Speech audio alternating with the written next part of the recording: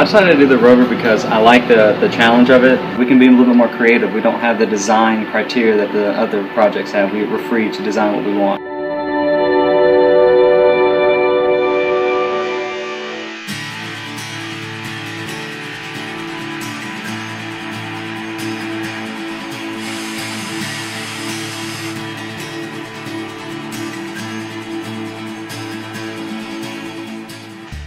My name is Wesley Kelly. I'm a fifth-year senior in the Mechanical Engineering Department at CBU. So every year we participate in the NASA Human Exploration Rover Challenge. This consists of a team that builds a rover to compete in the challenge from schools from Germany, Russia, and other places like that. So we build the buggy, we compete, we get to see other schools' designs, we get to work with other schools and participate with them to learn and further our education while also having a really good time with NASA in Huntsville, Alabama. My role in the project as a team leader was to make sure everybody had a task to do. Personally, I took on the design and fabrication myself. Some of our other team members did fabrication with me, some design, finances and things like that, and paperwork.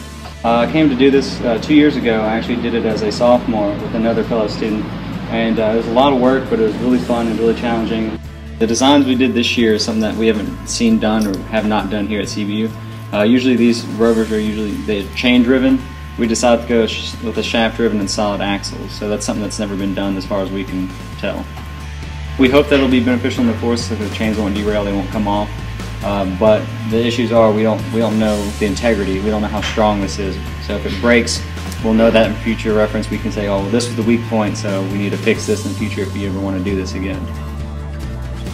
It is a competition, so you try to be as competitive as possible when you go there, but a lot of times when you go there, you have your designs and everybody else has theirs. You go around, you look at theirs, and most people are really open for you to look and check as close as you want to see how they did it. It's a learning experience, and that NASA shows that it's a learning experience, and that's what they try to make it.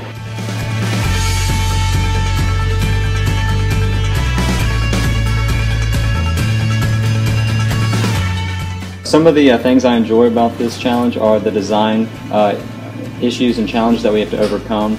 You spend hours awake every night trying to figure out what you're going to do here and what you're going to do there to be different, and also have a good chance of competing with these other schools.